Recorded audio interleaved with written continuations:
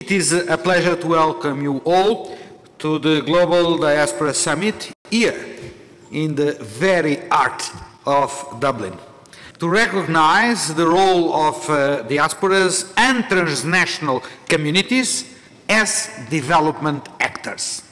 Diasporas have repeatedly demonstrated that their resilience and will to support their communities can move mountains.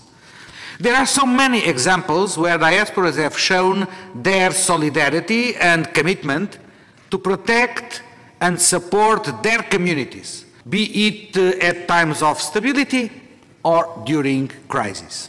And as people have fled conflict recently in Ukraine, their fellow nationals across the world have responded, whether providing financial, psychological and social support to those in need, or providing shelter and a place to rest. Over the last several years, we have seen how COVID-19 has deeply impacted households all around the world.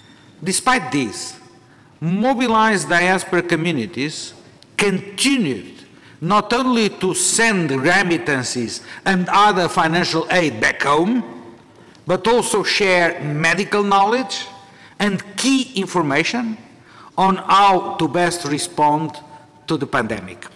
There will no doubt be future challenges ahead of us.